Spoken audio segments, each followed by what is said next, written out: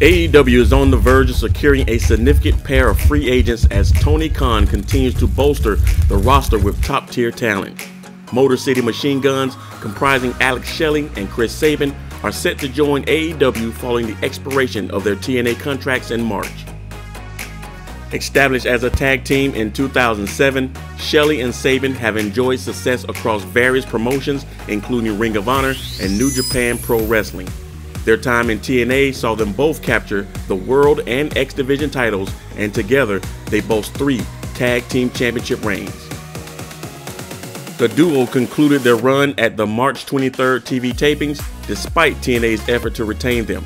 Reports indicate that while finalizing the terms of the deal may take some time, the decision has been made and a deal will be worked out. How do you feel about one of the best tag teams in the world making their way to AEW? Make sure to subscribe to the channel and hit that bell to stay updated on all wrestling news. Drop your comments. Until the next video, I'll see you again.